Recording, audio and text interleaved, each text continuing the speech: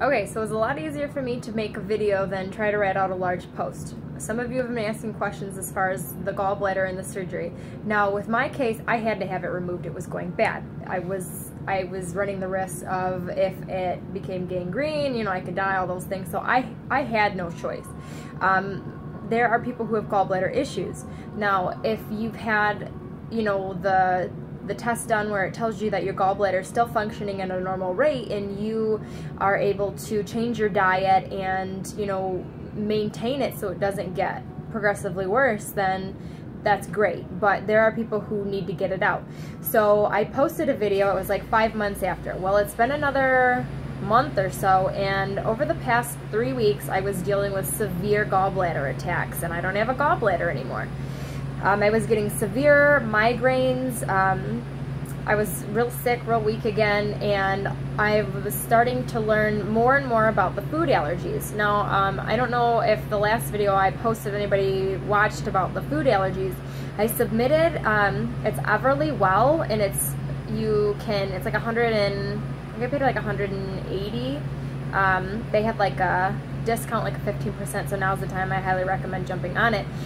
They told, like, I got the food sensitivities back, and so I learned a lot of things I was eating that were causing me issues. So do your research about your IgE and your IgG. Your IgG are the ones that are slowly going to make your body sick over time, and that's what, you know, can cause your gallbladder issues as well, is all these food allergies and sensitivities that just are like constantly fighting a battle in your body.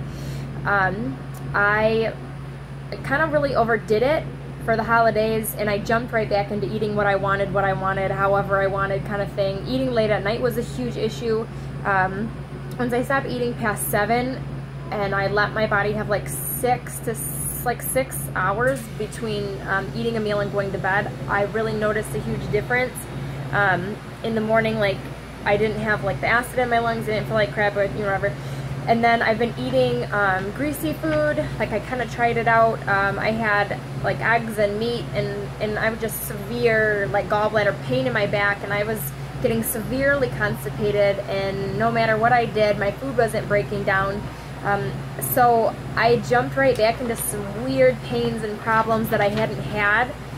Because when I first got it out, I felt great, but then I think I really overdid it by just doing, you know, the whole eat what I want when I want thing. And then I was really good for a month or so, and then all of a sudden I started to get real sick again. And I was doing gluten-free for a while, and I felt really good. I wasn't eating a lot of meat. That's great. Trying to think of everything I need to cover. So I guess with that, I mean, like I said, if you get the test done and it's telling you that you're still in functioning range, change your diet. Warm lemon water will help push out stones, but be careful because, you know, the liver makes the stones. So if you are completely cleansing your liver, if you have a lot of stones in your liver, it's going to push into your gallbladder, and you can run the risk of, you know, the bile ducts being blocked and things of that nature.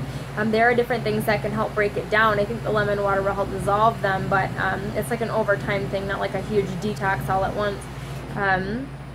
But the greasy foods, fatty foods, I mean, there's so many different things. I mean, you really just need to get, like I said, the blood allergy testing is the only accurate way, but that'll help tell you what your body can and cannot eat, and that will help prevent any more organs from going bad. So, all right, thanks, bye.